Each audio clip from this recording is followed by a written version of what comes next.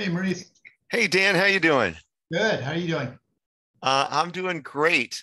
I am so thankful for the you giving us this opportunity to do this. Oh, no, this is great. I'm excited to hear about all this work. I liked your introduction. Um, the book sound very exciting. It's not out yet, right? It's coming out the 30th. It just came. I got my copy like 2 days ago. Oh, So okay. it just came out. One of my Uh, students was itching to get it and said that he Amazon at least was saying it's not going to be available till the 30th. And he said, "Is there any way I can get it? I really want to get it because I think it's relevant to the work I'm doing right now." And I said, not even the authors have this book yet. He'd be a liar if he. no, you were right up until like 48 hours ago. So Okay. yeah, we hadn't even gotten it. And your student, I mean, actually with the there's a paper that's a paperback first, came out in paperback. That's And nice. so that's only $27. And so with the 40% discount, Wow, it's really affordable. that's great. Yeah. Yeah. Gee, So I'll post that, early on, and mhm. I'll post it again when we get to the Q&A. I have my script ready to go. I have a little slideshow. Let's see. Have you made me co-host? I made you a co-host, so see, you should be able to share screen. But if I'm just going to let multiple participants share, That's fine. so that the other presenters, if they have something. So I have this screen, uh, and yes, and I will stop once we get to the other presenters. I'll stop sharing screen so that they can get it. Do you want this up at first, or do you want me to wait until after you're done? No, you can keep that up at first. Okay. Yeah, yeah, that's All fine. right. It's easier that way. Fewer transitions, better.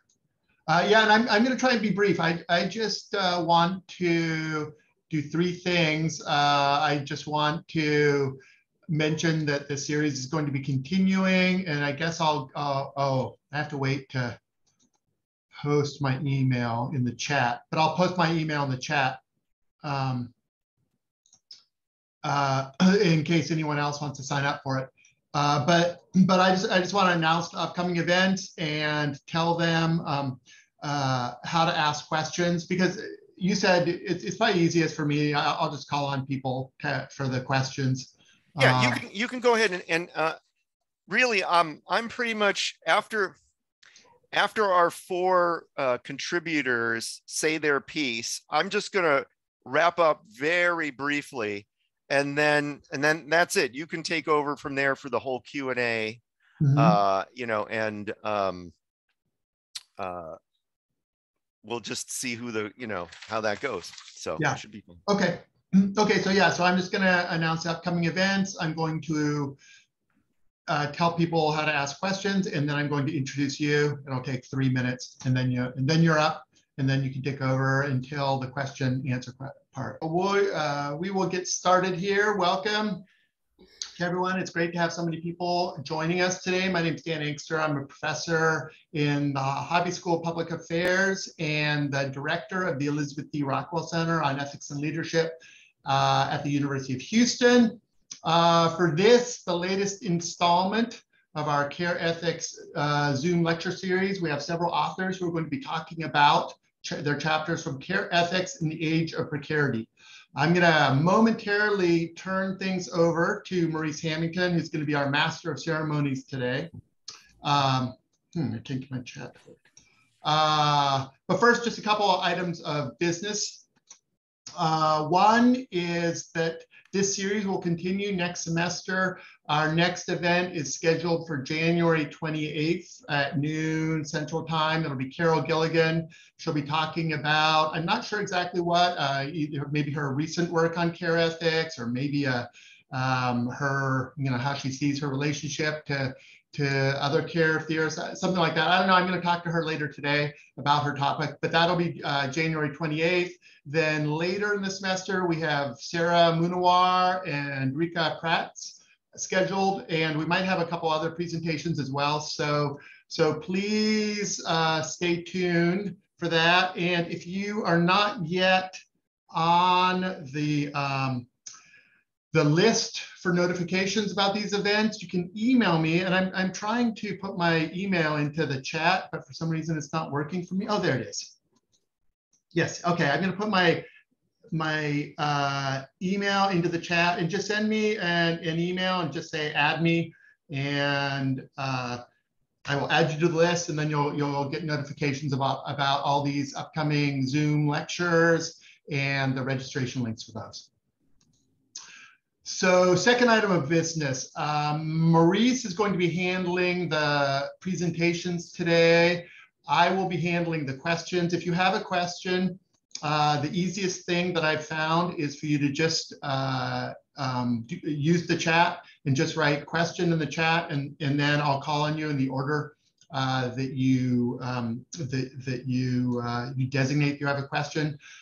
So just use the chat function, please. If you have a question, just write question in that, and I'll call on you in order. And you can enter the chat and question at any point. If you during the first presentation or second presentation, if you have a question, you can go ahead and do that. We'll wait till the end of all the presentations to do the questions, but that will get you in line at least. And finally, I have the great pleasure of introducing our Master of Ceremonies today, Maurice Hamington. Professor Hamington is a professor of philosophy and also an affiliate faculty member in Women, Gender, and Sexuality Studies at Portland State University. If you don't know him personally, which you should get to know him because he's a great guy, but you probably know him from his many books and articles. His books include Care Ethics and Poetry, Care Ethics and Political Theory, which I had the good fortune to edit with him, Applying Care Ethics to Business, Socializing Care, and many others, including, of course, the subject of today's presentation, Care Ethics in the Age of Precarity. That's the right title now, right? Yes, Care Ethics in the Age of Precarity. Before it was Care Ethics and Precarity, but I thought it had been added to Care Ethics in the Age of Precarity. Yeah. There it is. Yeah. Okay, good. Yeah, this is really a great topic. I think a great application of care ethics, an area of thinking that really needs to develop. So I'm really excited to hear what you all have to say about your contributions to this volume.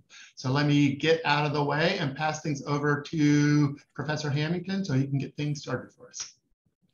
Great, thanks. Okay, so you're going to monitor the admit button because it was kind of busy there for a while.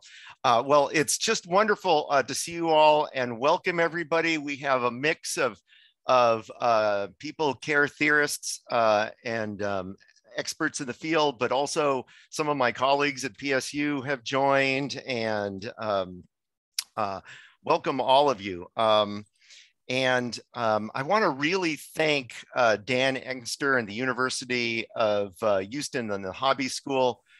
This is a wonderful service. Those of you who have been on the series, you heard like the next speaker is Carol Gilligan, and Dan didn't know what he's going to say, is what she was going to talk about. And my thought is, it doesn't matter. It's Carol Gilligan. So let's, we just want to hear it.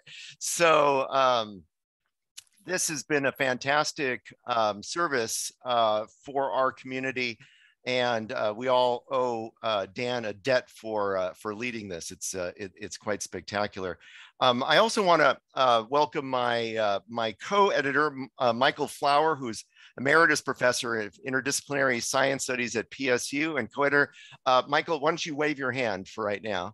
Okay, so he and I both organized this book together. And thanks for taking the time to join us. In the chat, I am going to put the flyer for the 40% discount. Let's see. Oh yeah. Okay. There we go. And I'll do that again when we get to the question and answers. So this is a very affordable book. It was the paperback is like $27, and with a 40% discount, that's pretty accessible. So that's great. So our schedule for today, let me get back to the PowerPoint. Our schedule today, Dan Zori welcomed us. Michael and I are going to talk a little bit about the background of the project. I'm going to have a brief tribute to one of the contributors to the volume who unfortunately passed away from COVID before the actual publication. And then we'll hear from 4 of our chapter contributors, Eva Kittay, Sarah Clark Miller, Emilie Dionne, and Maggie FitzGerald. I'll just wrap up very briefly, and then we'll open it up to your questions and answers. Okay, now I'm going to ask Michael to unmute himself and talk a little bit about the genesis of this, because this actually goes back to 2017, the idea for this book. Michael? Thanks, and I'm glad to be amongst folks who are ethicists. I'm trained as a developmental molecular biologist who reads widely and hopefully well. But shortly after I retired, Maurice became director of university studies, which I've been a part of.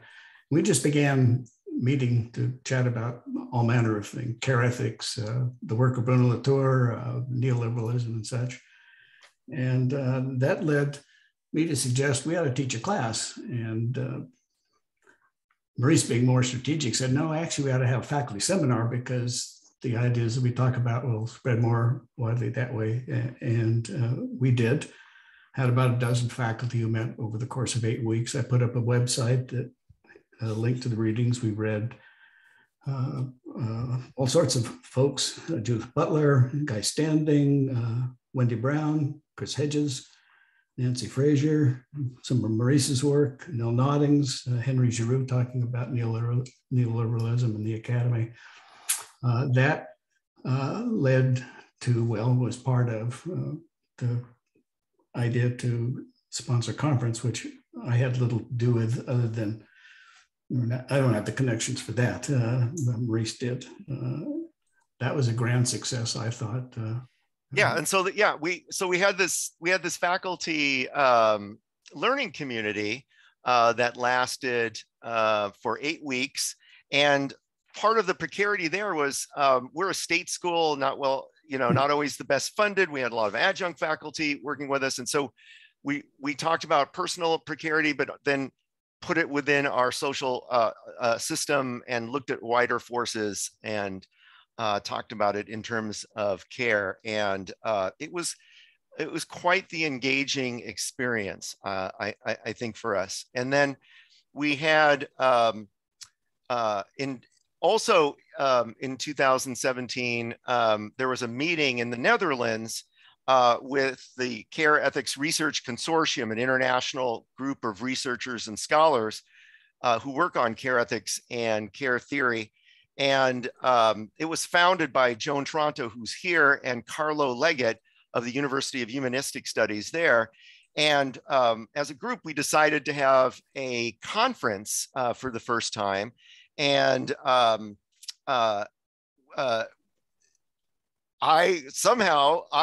volunteered to host it at Portland State University. It's funny how those things happen. And in 2018, we had about 150 scholars from all over the world join us for this Care Ethics and Precarity conference. Eva was our keynote, was one of our keynote speakers, and you can see the program there, and we tried to make it a very artistic and engaging kind of experience. The success of that program led us to want to write a book on this subject and have some of the presenters develop their articles into chapters. And so that's how we got the book. And now 3 years later, the wheels of academia turn slowly. 3 years later, we have this book, and it contains 11 original chapters and an introduction and a conclusion written by Michael and myself. These are the chapters of the book, in case you're thinking about checking it out. We originally wrote this prior to the pandemic. And so, you know, the word precarity and precarious has gotten a lot of play from lots of figures, Judith Butler among them. And so, you know, we address those things, and then the pandemic hits, and, you know, we have this kind of reframing of precarity, or acceleration in some cases of precarity. And so then we write a conclusion that is kind of not post-pandemic, during the pandemic, it was written. And we address issues of infrastructure, care as infrastructure in the conclusion. And that's when I wish we had gotten this book out faster, because then infrastructure became such a big topic in this, you know, in this country. But Michael and I had been talking about it for quite some time, so now it looks like we're a little late to the party, but we were talking about it way back then. And it's interesting that we're having this book launch today. You know, given that the House just passed in the United States, the House just passed the infrastructure bill. Of course, it still has to go to the Senate, but you know, in terms about thinking about systemic care and what can be done collectively, it's kind of an interesting moment. But we're very proud of the international scholars who came together for this. You know, a variety of kinds of articles. Some more theoretical than others, some applied to particular contexts, but all of them addressing a pushback against neoliberalism. And that's what this book, you know, part of the impetus for this, and what Michael and I talked about way back in the faculty learning community, was not just precarity, because human life is inherently precarious, but this kind of unnecessary precariousness that's added on by a kind of a worldview that pushes markets and competitiveness and profit over the, you know, taking care of people and the well-being of people, and how that adds unnecessary precarity. So it's that kind of differential that we were really concerned about. Interesting things like how we say we can't afford, you know, certain social support structures, you know, in the United States, but somehow we managed to afford them for a period of time, you know, in the pandemic, and you know, and why can't we continue some of those things? So we're really looking at you know, how some of the narratives in the world today have contributed to human precarity, and also, I mean, we're also concerned about environmental precarity as well. Okay, I think that's enough kind of an overview. I want to now talk a little bit about Elena Pulcini. So, whoops, I need to go back.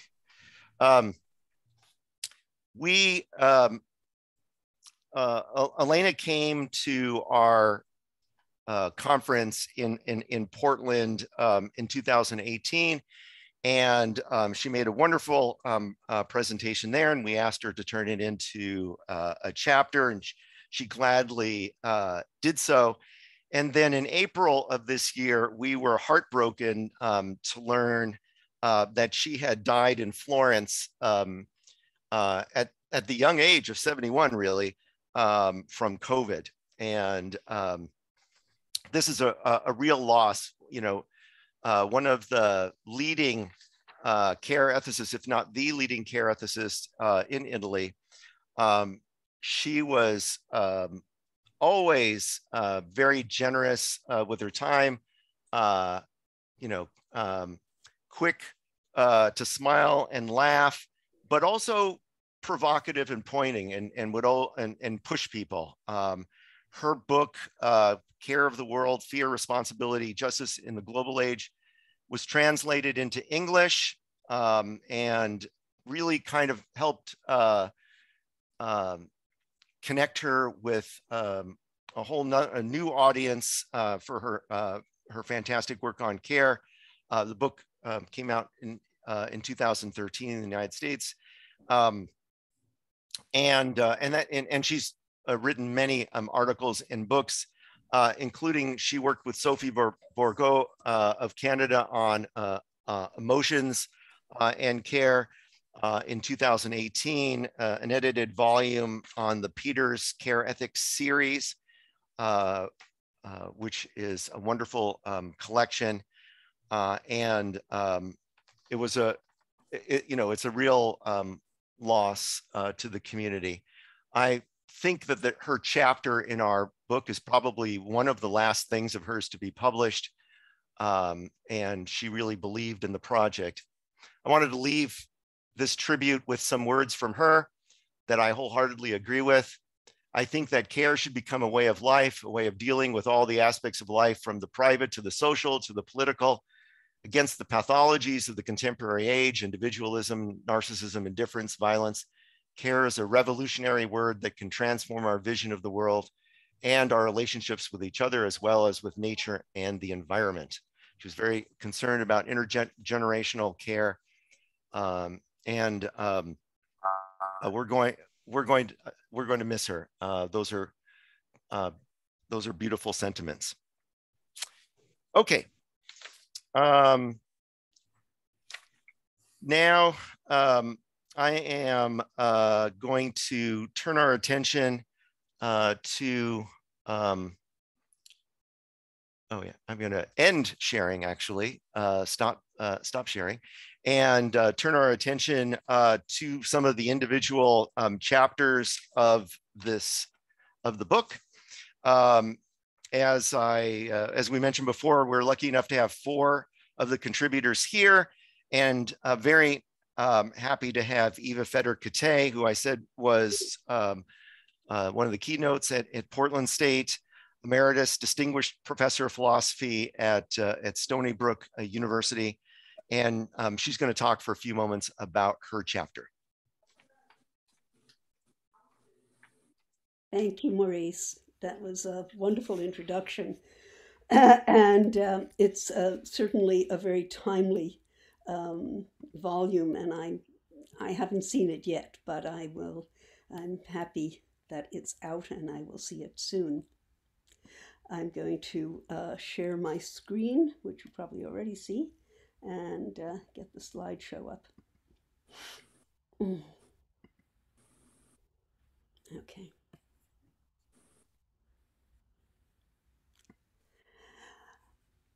I decided to investigate something that I had been thinking about before Maurice invited me. And I'm going to turn this off. This happens all the time. And then, of course, okay. There we go. No more, I hope.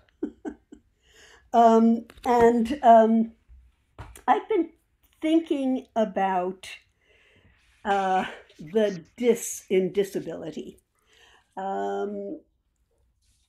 The claim has been made by disability advocates that disability does not necessarily, can, but does not necessarily impinge on your ability to have a good life and have well-being that is equal to the well-being of people who do not have a disability, who don't have a disability yet. Which I entirely endorse that view. So I've been thinking, what is the dis in disability? And I came to the conclusion that the dis in disability is the precariousness of the hold on well-being that the disabled person has. So it's not the quality of life per se, but the ability to hang on to that quality of life, the many ways in which the goodness of that life can vanish or can be interrupted. And so I was thinking about the question of precariousness, aside from, I know Judith Butler's been writing on it, but I was thinking about it in this context.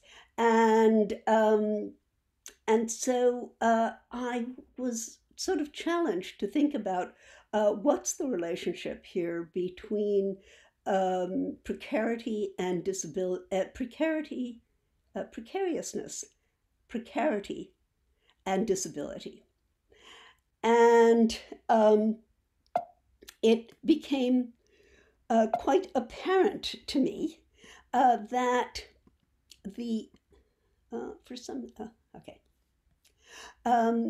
it became quite apparent to me that part of the precariousness that comes with disability is related to the precarity of the care worker. And so in this paper, I try to work out what that relationship is and how the precariousness of a life with disability can slip into precarity for a number of different reasons, but one of the central ones is the precarity of the care worker. The condition of neoliberalism aggravates the situation immensely because of the retreat from public services, which are vital to people with disabilities. And yet there's a curious, it's not a paradox, but there's a curious conflict, because some of the ideals that are embraced by the disability movement, independence, productivity, self-reliance, are unfortunately in line with some of the ideology of neoliberalism. And some folks in the disability community have even said, we don't need to be taken care of, just stop putting obstacles in our way. Well, that may work for some, but it doesn't work for a lot of people. And it looks like some of the research has also indicated, and if I have time, I'll show you that slide, has indicated that since the ADA, in fact, the situation of poverty for people with disabilities has gotten worse, not better. Now, I don't mean to say that the ADA isn't good and that disability rights aren't great, and that the work that the disability community has done isn't very valuable. But there's a very unfortunate confluence that it takes place where the push of the neoliberal ideology and economics is to take services away, leaving people who are trying to be independent without the supports that they need to be independent. So in the paper, I'll run through it quickly if I can.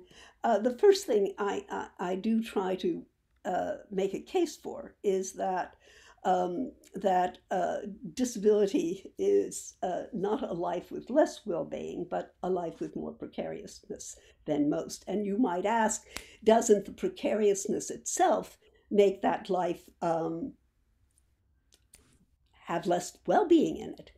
And I say, no. In fact, some of the things that we have in our lives that we want to add to our lives, we want to add things to our life that enrich our life, that make our happiness more precarious. Just think of having, if you have a child, your happiness is suddenly much more precarious. Right? But that doesn't mean that your life is less good because you have a child. So that's the first issue that I try to bring forward. One of the important distinctions, I think, between precariousness and precarity is that precarity involves insecurity. We are all precarious, our lives are all precarious, but we move on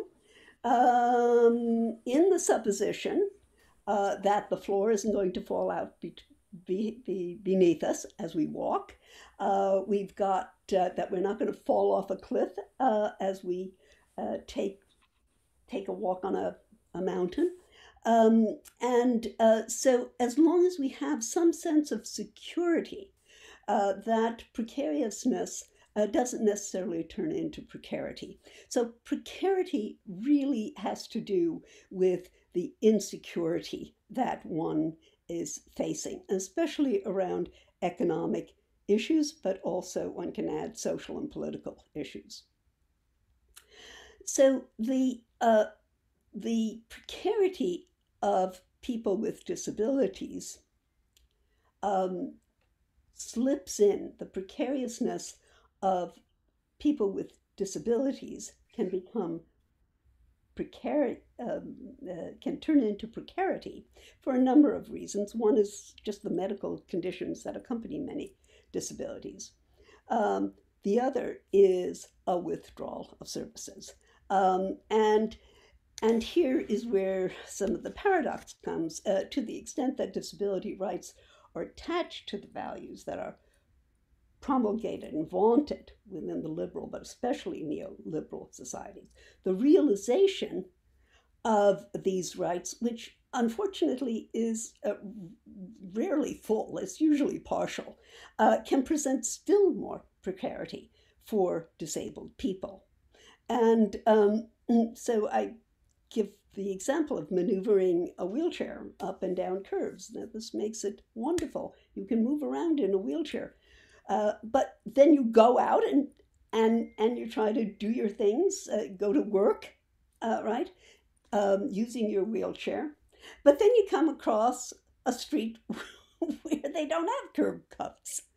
And suddenly everything falls apart, something very small like that. But it's the inconsistent realization of these rights that can very much turn the precariousness of disability into precarity.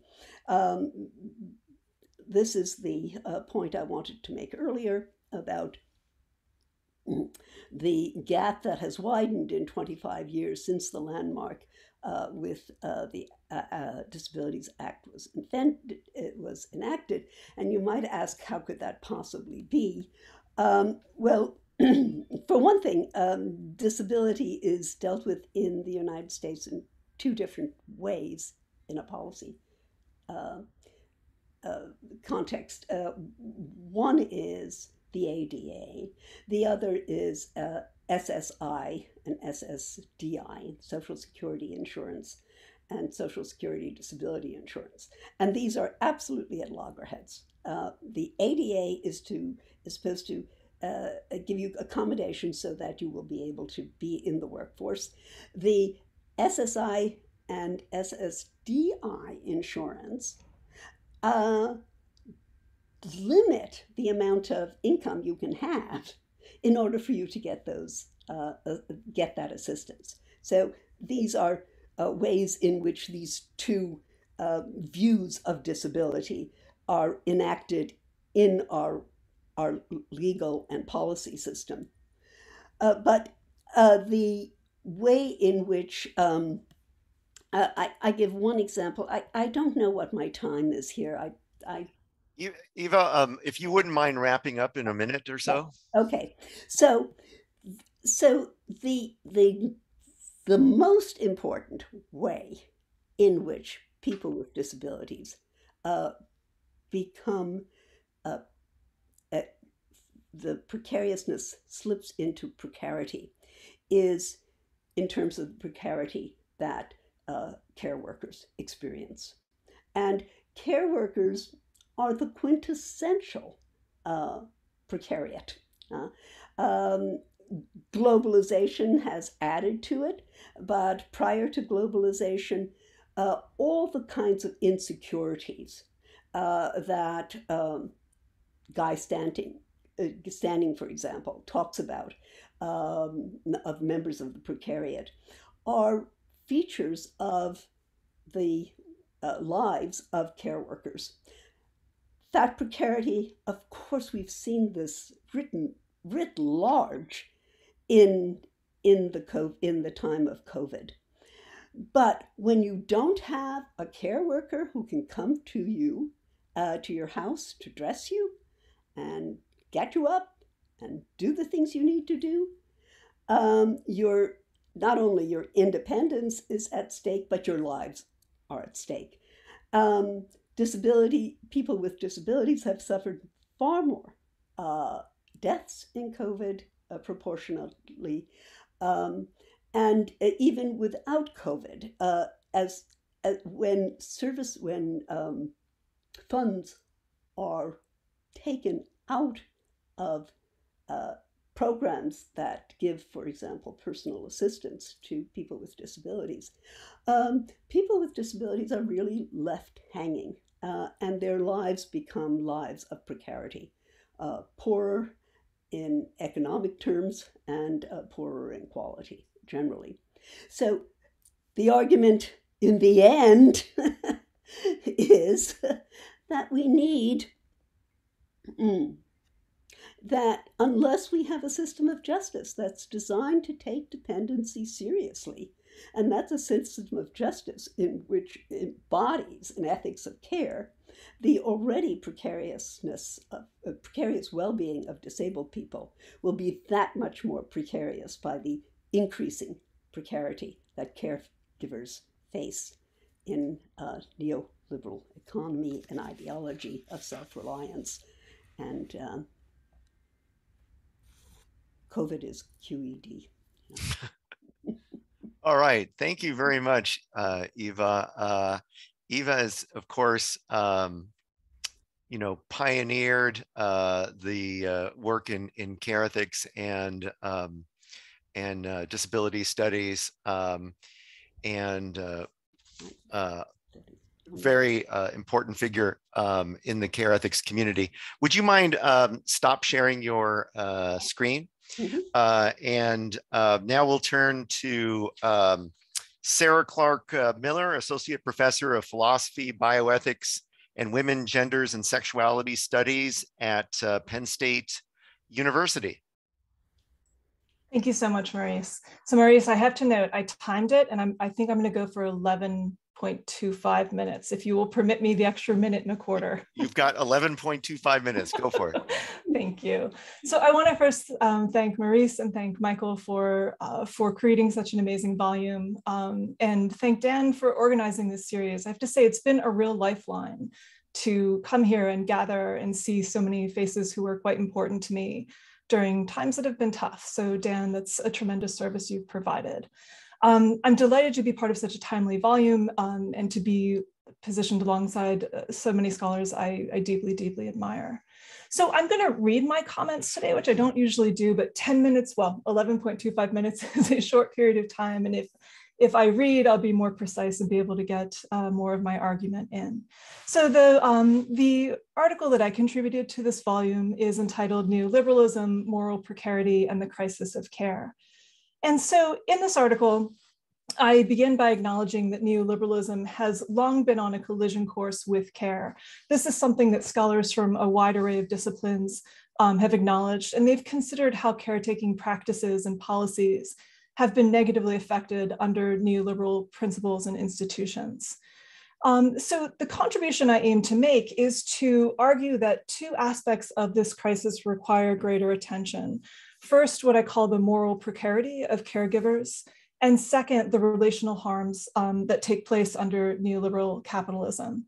So let me really set a quick background in terms of neoliberal principles and policies, and then just dive into these two contributions I hope I make.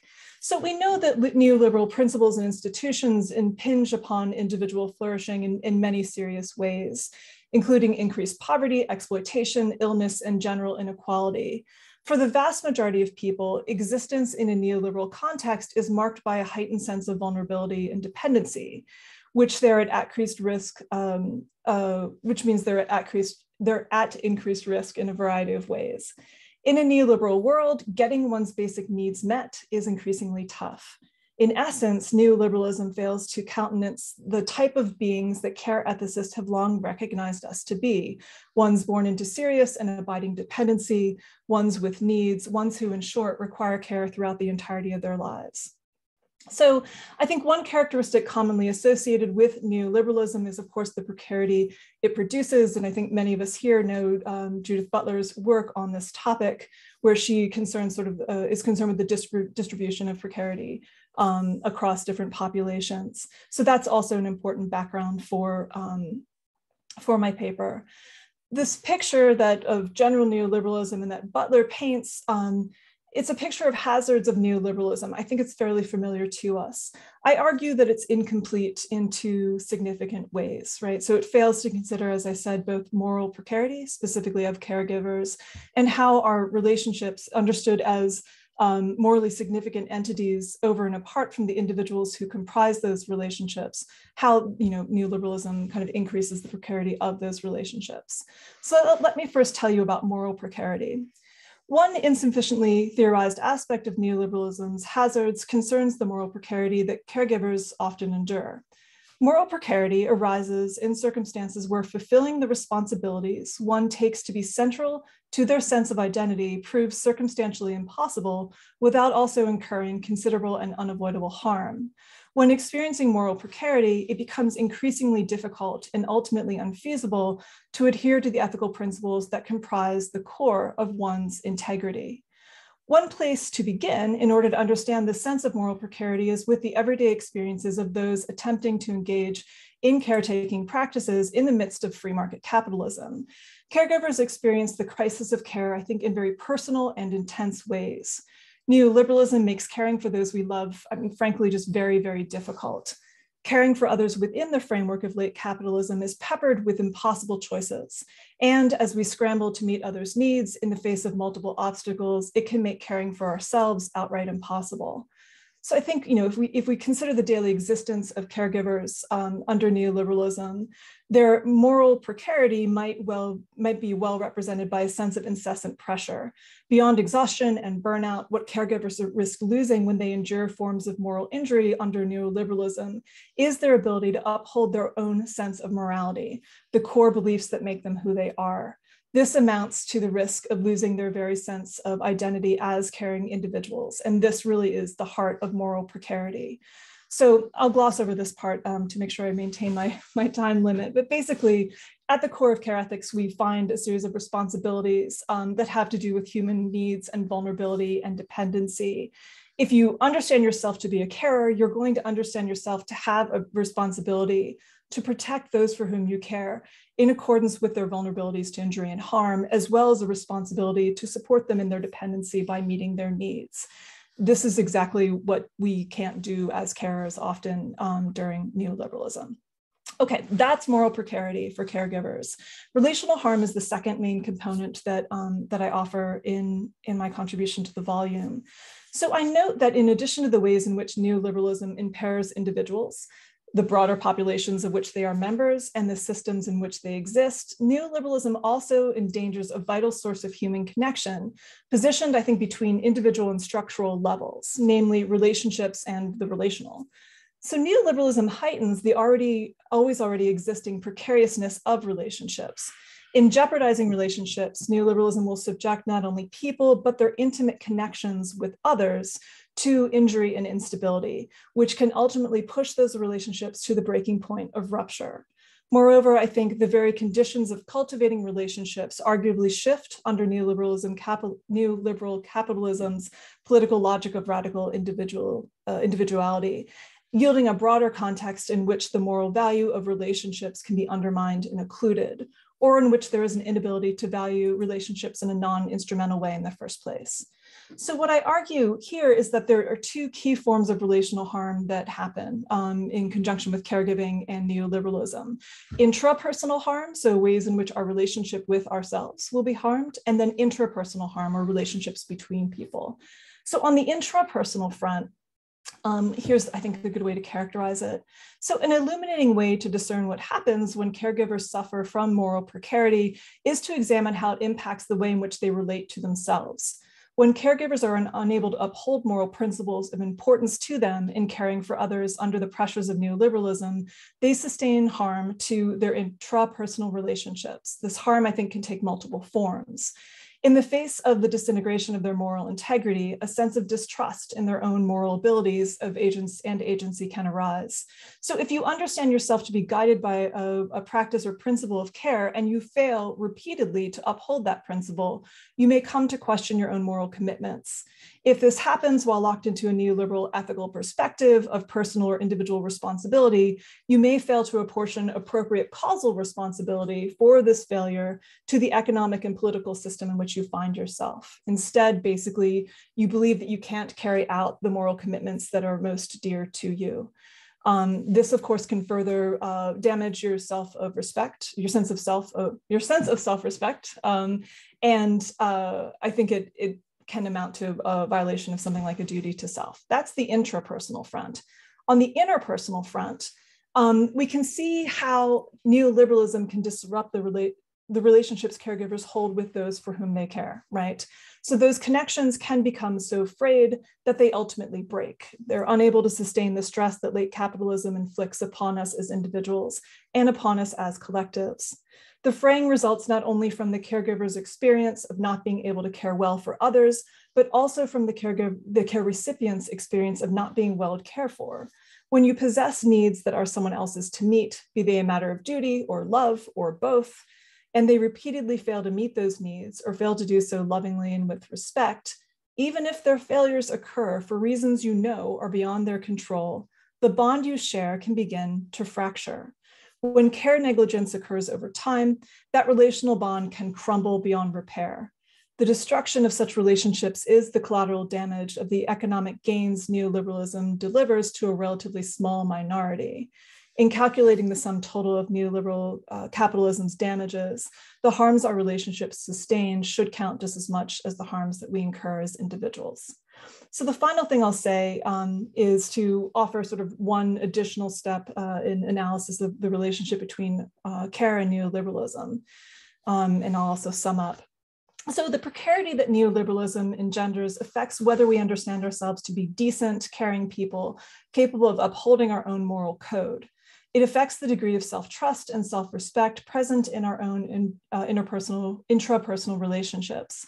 And it affects the strength and sustainability of our most cherished interpersonal relationships. Before finishing up today, though, I want to note that there's a final relational repercussion of neoliberalism that's worth reckoning with.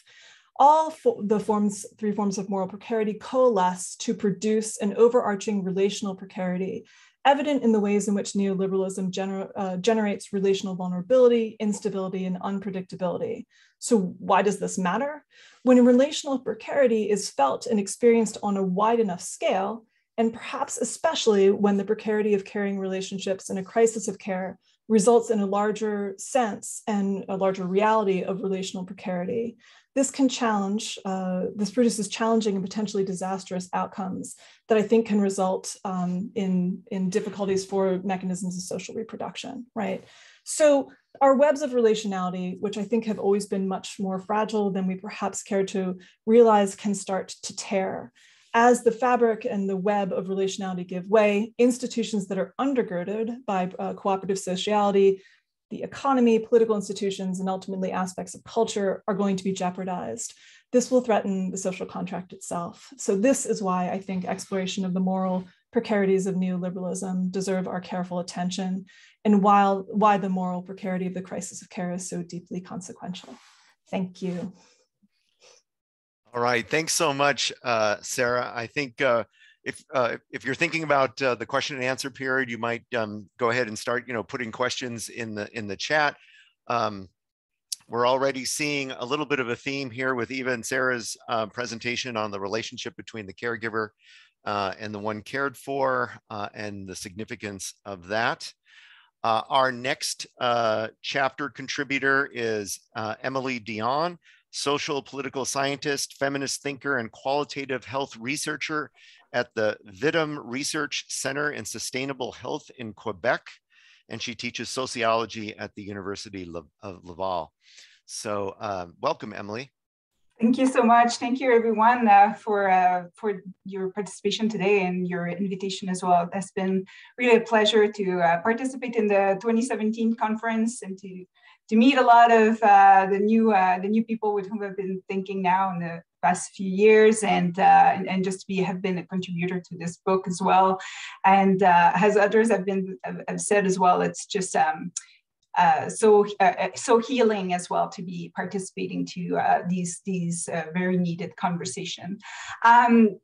So in my chapter, I propose to bring a series of feminist and queer literature and philosophy that I thought did not converse sufficiently with one another with regard to care ethics and the ethical response to things such as advanced capitalism and neoliberalism. And so with this idea of neoliberal times, so this idea as well that in neoliberal times and with this concept of in the age of precarity, I think what we wanted to convey is that we live in tremendously complex times, but also times that keeps complexifying as well, exponentially and constantly. So we're connected, we're hyper-connected, which intensifies possibilities and capacity, but it also intensifies vulnerabilities, it creates new ones. And one of the things that I will explore together, that I explore in my chapter and that I'm bringing to you today, is that how these two things actually probably go hand in hand, right? This intensification of possibilities, but also the intensifications of vulnerabilities. And so, of course, like many of you here today in care ethics as well, right, we abide by this idea of an ontology of vulnerability, right? We talk a lot about this relational conception of ontology, which is present in care ethics, but also differently in these other contributions that I explore in my chapter that has to do with feminists and queer new materialism and feminists and queer science and technology studies. And so basically what I propose in my chapter was how in weaving these I mean, I'm going to say two literature, but really there's more than two. But what they give us are conceptual and practical tools to understand precarity and precarization in neoliberal times, in the sense of how it changes us at so many levels, but also at these corporal, biological, and sensible ways, as people who can and as people who care as well. And when I say people who care, I also mean people who receive and provide care.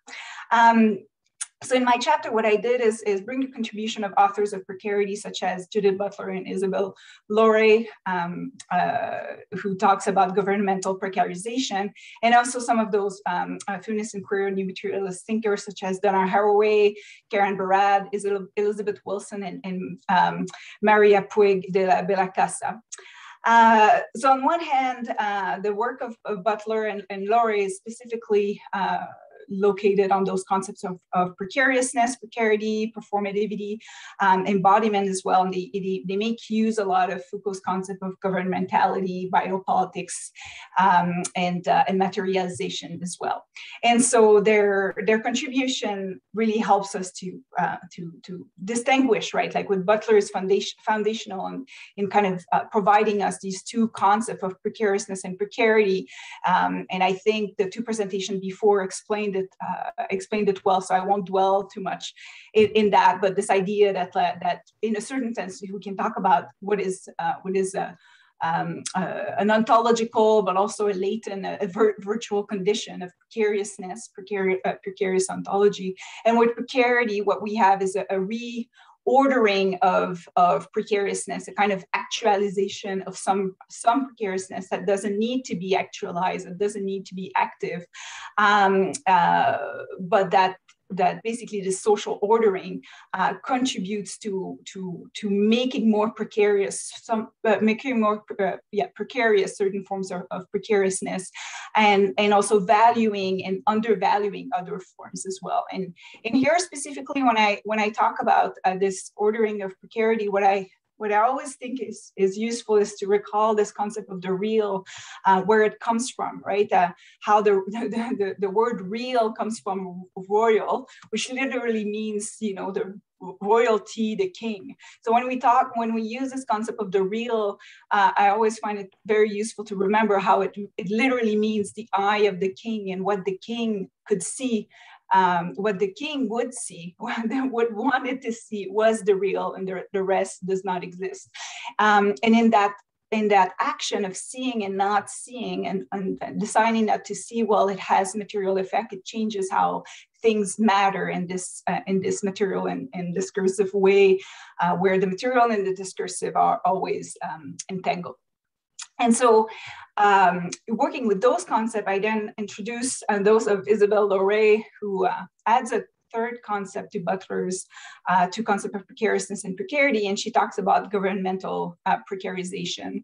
And so Isabelle Lauret is famous for her work on her field work with cultural worker, and she examined how cultural workers would embrace seemingly wholeheartedly precarious forms of labor. And so this complex way in which creativity and the kind of flexibility that seem to go hand in hand with certain forms of labor that actually were also precarious forms, that are precarious forms of labor in an advanced capitalist regime, right? Where, because these type of work structure or work organization do not fit the more traditional model, you can kind of remove some of those social benefits that would get attached with certain position, right? Like when you're doing contract work, right? So Isabelle Lauret looked at this phenomenon where the cultural workers would kind of see it to the benefit of their creativity, something that their creativity needed, that flexibility that comes with certain forms of labor, and would fully embrace forms of labor that actually were also precarious. And in so doing, she showed how, well, in a sense, the two get conflated, but also confused, right? Because the flexibility that comes with certain things that these forms of labor offer have other costs, right? Where, for example, like if the fact that you're not compartmentalizing your aspects of your life, that work can kind of happen anytime, also means that work will happen anytime, right? And so the boundaries that allows you to rest, or that allows you to have these times when you're away from work, basically, well, that's these collapse, and work invade all other places of your life. And underlying also this desire to take on these forms of labor, Isabelle Lauret is talking about how this notion of the neoliberal self, as well, of the able-bodied, of the independent person, the person who can be plugged on all these different tools that we have now, and particularly in the digital era, that we cease to see in the different ways in which they actually make us vulnerable. I think that in the ecological crisis that we're seeing today, we are becoming much more aware of how we are vulnerable in so many ways and dependent on these different types of technology. Am I okay on time? I'm just hearing a microphone. I just wanted to make sure. Over here before I realized. So like when I do that. You have a couple of minutes. Somebody has their phone on. I mean their speaker on or something. Okay, perfect. Thank you. Sorry for the interruption. And so the idea is that because there is this kind of the illusion, I guess, the illusoriness of the figure of the neoliberal figure is very present, right, in the cultural worker that Laurie is examining. There is kind of a dream or a perception that the way in which the person is at a given time, space, age in their life as well will kind of be maintained throughout times, right? So there's kind of this disconnect between how we are precarious at this ontological level, and how we are transient beings as well, and porous and relational, and we can develop a chronic illness, or we can also develop stress and anxiety, and these forms of labor would actually intensify and create that, right? And so this concept of governmental precarization for Laurie is very important, because it's not just talking about what it does to one person, one group of person as well. It's basically creates a wheel of precariousness, of precarity-inducing behavior, whereby I adopt certain forms of labor and desire certain forms of labor. Well, those forms of labor becomes also intensified, and I can contribute in these ways to the precarity of others as well. And I really like what Eva was talking about when she talked about precarity and insecurity. And this links to the final comment I want to make that has to do with the contribution of feminist new materialism specifically here. Is that when we see the way in which precarity is creating and intensifying insecurity, what happens is that corporally and sensibly, we become we develop this sense of fear and insecurity, whereby we cease to become available to others as well, and cease to be in touch as well with that kind of vulnerable potential that we have, right? Like, because we are vulnerable at an ontological level, this is how things happen. This is how we connect with others. This is how we grow relationally with others and other things and otherwise as well. Like that very potential is through that vulnerability. But when the vulnerability itself ontologically matters only through precarity and insecurity, well, then we're creating each for ourselves this sense of unavailability. And so again, like, I'm taking a little bit too much time, but the contribution with feminist new materialism is to pay attention to that materiality and that corporal and sensible configuration that through precarity gets created, where we just become unavailable and cannot connect as well with one another. And the contribution that I'm adding today as well, in terms of where we can go in terms of just accepting these type of concepts and confronting the fact that we are living in an age where this sensible disposition is constantly transformed into indisposition and unavailability as well. My proposal is to do that through different forms of storying, right? Storying with others and storying with the otherwise. And I think that, like, new materialism and science and technology studies are particularly helpful to help us think about these different ways in which we can start storying and creating other other narratives as well, and basically rekindle and recultivate different forms of sensibility and availabilities to the other. So I'll stop here, and I'm very excited for the discussion period. And again, thank you very much for the invitation today and the possibility to contribute what I'm trying to do in this chapter with you today. Thanks so much, Emilie. You're one of the kind of new generation of scholars in this field, is really pushing care ethics to new ways of thinking. Another who is doing so is Maggie FitzGerald, our next contributor. She's assistant professor in the Department of Political Studies at the University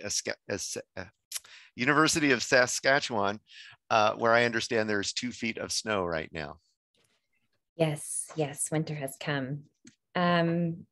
Thank you everyone for being here today, to our hosts for having us. Thank you to Maurice and Michael for their careful work ushering this volume. It's really a pleasure to be a part of it. I could probably spend, I think, the next 10 minutes just articulating how wonderful it's been to hear from my fellow presenters and to see where their papers have gone since I first heard them in 2018. But I'm cognizant of the time, so I'm going to jump right into a brief overview of my contribution to the volume and to the ways in which I've been thinking about care and precarity. So recently, there's a growing literature on multiple ways of being in and seeing the world, described by the language of the pluriverse or by the term political ontology. And that term comes from anthropologist Maria Blazer in particular. This literature illuminates not only the different ontologies that exist globally, but also the political processes through which these ways of being come into conflict and in many ways co-constitute each other. That is, starting from the idea that ontologies perform themselves into worlds through collective knowledges and practices. This idea of political ontology asserts that instead of one world with different cultures or social groups or paradigms, there are in fact multiple unique worlds which are constantly enacted and brought into existence. At the same time, these worlds are of course tied together in and through various relations of power and because of our shared material being. These differences and connections and the paradox between those also can lead to conflict. So to illustrate, consider an example that I explore in more detail in my chapter. In March 2017, the local Maori tribe of Wanganui in the North Island of New Zealand won recognition for the Wanganui River as their ancestor, meaning it must be treated as a living entity. It was essentially given legal personhood. This river was granted this recognition after 140 years of struggle by the Wanganui iwi. Under this new status, the New Zealand legal system sees no differentiation between harming the river and harming the tribe because they are one and the same. There's a saying that the Maori have in New Zealand that I am the river is me. So this case, I suggest, is an example of a political conflict between two worlds. On the one hand, the New Zealand government, constituted by sort of the neoliberal modern world, constructs and understands the river as property. On the other hand, the Maori tribe of Wanganui understands and knows the river as an ancestor and still living kin. However, the current relations between these worlds are such that the neoliberal modern world is the dominant world and has, through various relations of power, been able to assert its own onto epistemology as the whole of what is real. In so doing, neoliberal modernity determines what is thinkable, knowable, or speakable. Consequently, the Maori world was rendered unintelligible for over 140 years. The river was not viewed by the state as kin or as a living entity, but rather was treated as property. Indeed, even the Wanganui iwi's own view of the river as kin was not acknowledged by the state. As a result, the reproduction of the Maori world was undermined, as the river was both treated in a way that violated the logic of their world and denied a subject status that is key to their broader ontological and epistemological framework. The 140-year struggle to recognize the river as a living entity then is an example of a conflict between worlds. It is political and it is ontological. Indeed, I believe that this idea of political ontology and of multiple connected yet distinct worlds presents a more expansive political landscape as compared to mainstream notions of the global. As the just described example attests, the notion of multiple worlds does not simply ground the political and competing interests, viewpoints, or goals, but rather locates politics as the very processes through which different worlding practices conflict, shape each other in often contradictory and complex ways, and create the very boundaries of what is knowable and speakable. The purpose of my chapter in this edited volume is to begin to explore how care ethics might allow us to better understand the nature of political ontology as this robust site of politics. In particular, I argue that care ethics, with its emphasis on mutual vulnerability, provides a useful orientation from which to contemplate this political landscape of multiple worlds. Starting from a feminist relational moral ontology, the ethics of care emphasizes that vulnerability is an inherent ontological condition of subjects who are embedded in relations of dependency. And I think my fellow panelists have spoken to this point as well, of course. Because we are embedded in and constituted by relations, we are inherently vulnerable, susceptible to others, to social systems, to the context we find ourselves in, to relations of power. We are indeed co-constituted by both personal and broader social relations, and are thus always open to affecting and being affected. This is vulnerability. However, as Kelly Oliver argues, conceiving of ethics as premised on shared vulnerability is limited because it does not recognize that social and political conditions and relations of power render some more vulnerable than others. And Emily, I think, was talking about this, about the real, To help overcome this limitation, in this chapter, I put forth a conceptual distinction between vulnerability and precarity, whereby precarity is enhanced or intensified vulnerability resulting from unequal distributions of power that render certain subjects more vulnerable than others. So in this way, I see vulnerability as a necessary but not sufficient condition for precarity. And again, I think the themes across the panelists here can be drawn quite clearly with this point. So with this distinction in mind, my main assertion in this chapter is twofold. First, I make the broader ontological claim that all worlds are inherently vulnerable and contingent, given the relations that tie worlds together, given the fact that they need to be enacted through practices, knowledge practices, discourse, and so on. At the same time, in the global political economy, certain worlds are rendered precarious, more vulnerable, through relations of power. Thus, while the ethics of care orients us towards the inherent vulnerability of all worlds, a lens of precarity allows us to then consider the explicit effects of global material and ideational hierarchies of power on worlds, as well as on the relations between worlds. These concepts, I suggest, are particularly useful because a significant analytical challenge related to the study of political ontology revolves around understanding which worlds are rendered precarious, and then explaining how and why they are marginalized in this way. It is here that I think the ethics of care, when combined with the distinction between vulnerability and precarity, can make a contribution. As care ethics emphasizes, all subjects are vulnerable, and as just noted, this claim, I believe, can be applied to worlds more broadly, given that they are relationally tied. By foregrounding the mutual vulnerability of all worlds, care ethics reminds us that the hierarchy of political ontology, the ways in which worlds are tied together in a hierarchical way, is in fact contingent. The relations between worlds are necessarily unstable, open to change, and vulnerable. In foregrounding this contingency of the hierarchy, a care ethics lens also creates space for a critique of the current configuration of the ways in which worlds are ordered. If all worlds are inherently vulnerable, why do we give credence to some and not others? Why are certain worlds relegated to the margins of the global political economy? Why must some worlds struggle to reproduce while others dominate, while others can claim the whole of the real? While this opening is an important first step, I contend that we also then need a lens of precarity to answer these questions, to investigate the material practices and relations of power that render certain worlds more vulnerable, that is, precarious, than others. Thus, my hope is that the distinction I develop between vulnerability and precarity in this chapter bolsters both the literature on political ontology and the ethics of care in a mutually constructive way. A critical and political ethics of care must pay attention to the ways in which vulnerable subjects, and of particular import from my concern here, vulnerable worlds, are not equally vulnerable. Care ethics has to pay attention to relations of power, which render certain worlds more vulnerable, that is precarious, than others. At the same time, the distinction between vulnerable and precarious worlds facilitates a more robust political ethics of care by foregrounding not simply vulnerabilities at the interpersonal or material level, but rather the ways in which vulnerabilities and relations of power which shape vulnerability into precarity also operate at a fundamental ontological and epistemological level in the context of multiple enacted worlds that are distinct yet intertwined.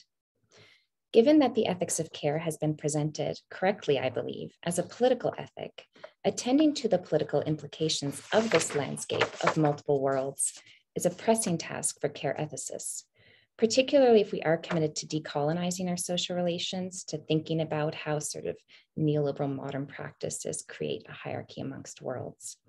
My hope is that this chapter, and specifically this conceptual distinction between vulnerability and precarity presented just now, provides one fruitful opening for the ethics of care to begin to grapple more fully with the political ontological implications of multiple worlds. Thank you. Excellent. I had to do what Sarah did and read because 10 minutes is tight. Yeah, it is very tight. And thank you very much, Maggie. You know, a few years ago, a philosopher friend of mine who's not part of this community said to me, "Are you still doing care ethics? Wasn't that something, you know, like from the 1990s or something?" And I think the people in this book and the presentations you've seen today see why this is such a dynamic field. We are not, I mean, we're fleshing out care and the relation itself, but we're also, you know, bringing in ontology and epistemology and really kind of shaking the basis of things all together as we, you know, through these explorations. So there's just so much exciting work, and I think we see that exemplified amongst the presenters here. Let's give them all, the presenters, a hand here and thank them. Unfortunately, Sarah Clark Miller had to leave for another pressing matter. But if you want to know more about any of the presentations, read the book, because the chapters will be there. I am now going to turn things over to Dan for the question and answers, and I will put in the chat one more time the discount flyer if anybody wants to get 40% off on the book. Okay, take it away, Dan. All right, well, thank you all for those excellent presentations. That was very thought-provoking for me. I really enjoyed all that. We have a couple, we have a comment and then a question in the chat. And please, if you have questions, now's the time to just indicate in the chat that you'd like to ask a question, or I'll call on you. I'm going to start with Monique Lanois, who says she has a comment about home health care aids. Hi, okay, thank you. And thank you to all the speakers. Hello, Emilie. It's been a long time. Yeah, I just wanted to say that I have a project that will be starting. It's a 4-year project here in Canada called Bridging the Ethical Gaps, Healthcare Aids, Ethics, and Provision of Home Care. The title comes from the Bridging the Gaps, comes from Christophe Dejour, who's a French writer who's written about the psychodynamics of work. And if you're familiar with Pascale Molinier and her work on care, she uses that framework. So basically what we're going to do is interview home care aides from 2 nonprofits. One in Hamilton and one in Ottawa. But in speaking to the, I guess, the people in charge at Thrive, which is the Hamilton one, they were telling us how they have different levels of care, so low acuity, high acuity, and also support to families.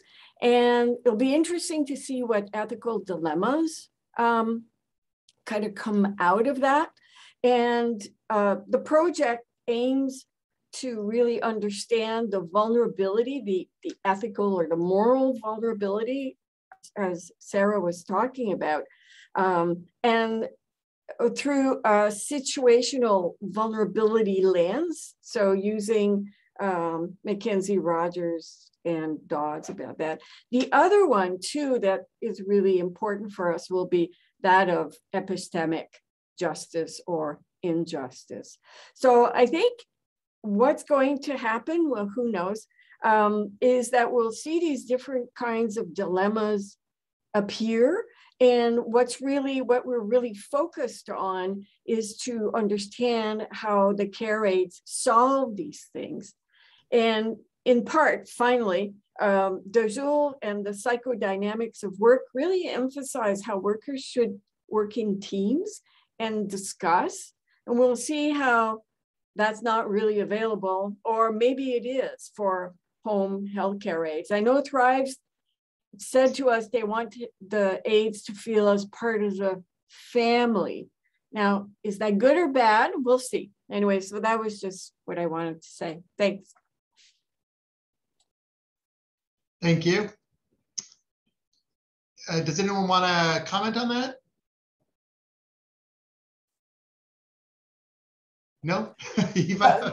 I might just say very, very quickly, thank you, Monique, for your comment. And we really need to chat because I have a lot of project on the go right now that, anyway, I think we could collaborate on some things. But I like what you're saying about teamwork and group work. And I think that like reflecting about the condition that allows that or prevents that are really key. And one of the things I didn't say at the end of my presentation is that I really do think that neoliberal time and this idea of precarization and the entrepreneurial self is just intensifying this idea that like we need to isolate ourselves, we need to be individuals, right? And we can achieve everything by ourselves and just by plugging each other on things. But I think that like this social imaginary that needs to be broken away, and that we get that not burden, but that weight is just unbearable at a human level, and we are supposed to be social and working team as well, right? Anyway, so that's all I wanted to add. Eva? Yeah, about being a member of the family rather than being having support from a team. I think it's very it's very problematic to say that the caregiver is a member of the family.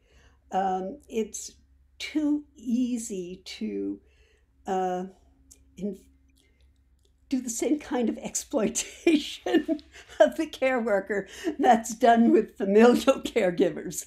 And it also vitiates the world that the caregiver lives in. The caregiver has their family. We who employ a caregiver are not their family. So I'm very suspicious of that kind of talk. And I think the idea of working in teams and having team support is such an important idea. All right, thank you. Nancy Hirschman, are you still here? Yes, there you are, good. Hi.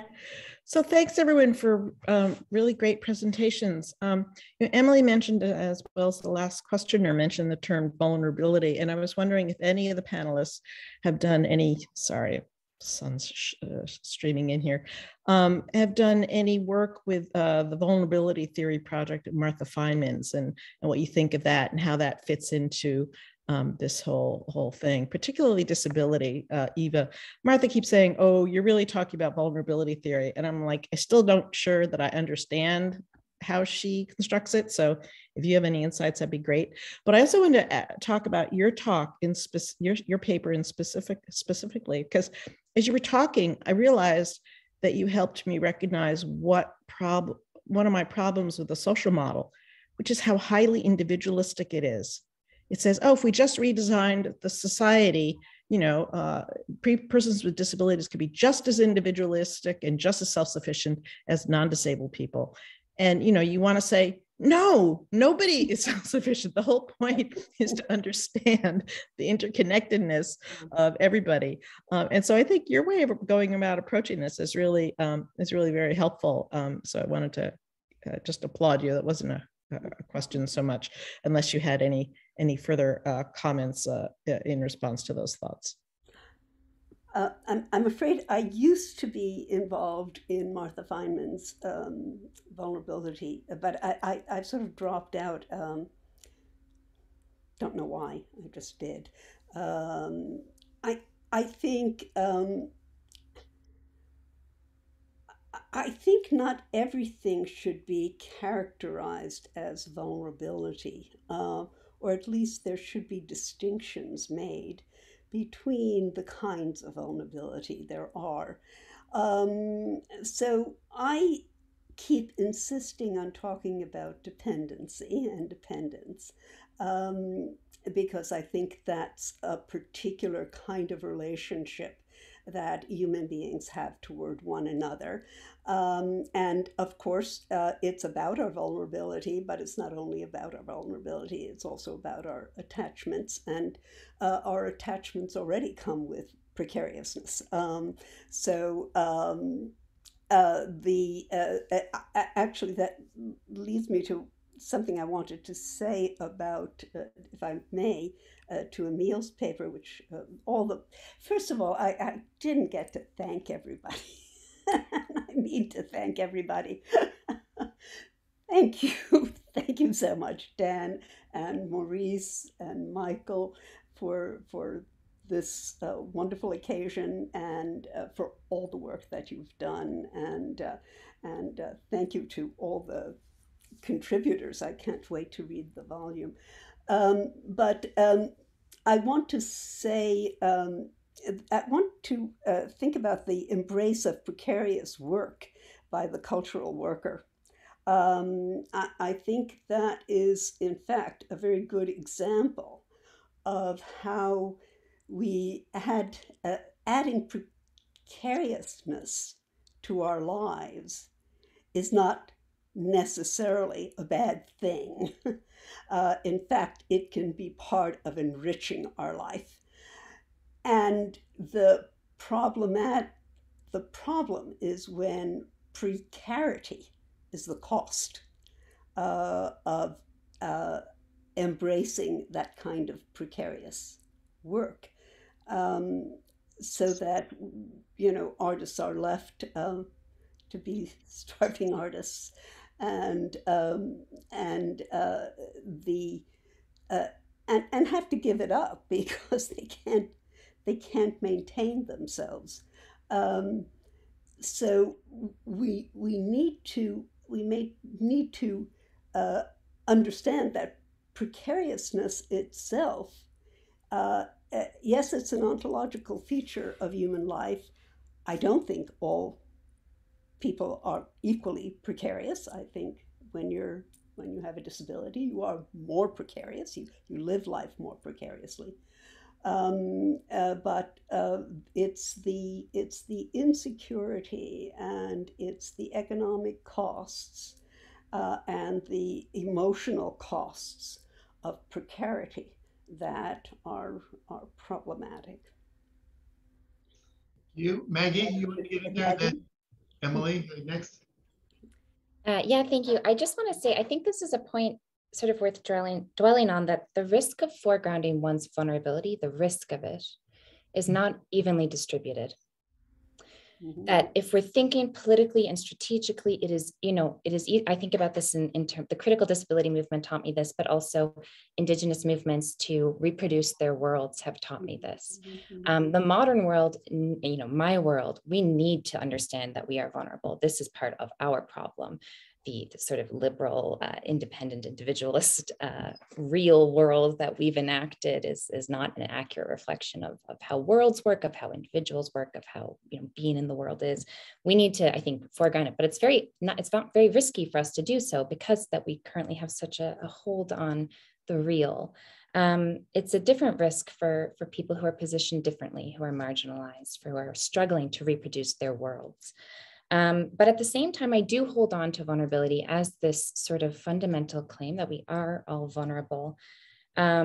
For two reasons. One is that I think it's only by doing so that we can sort of begin to critique modernity and then this myth of independence, and look at why, Professor Tronto talks about who gets a pass from care. I want to look at who has a pass from understanding their own vulnerability. I think that's important.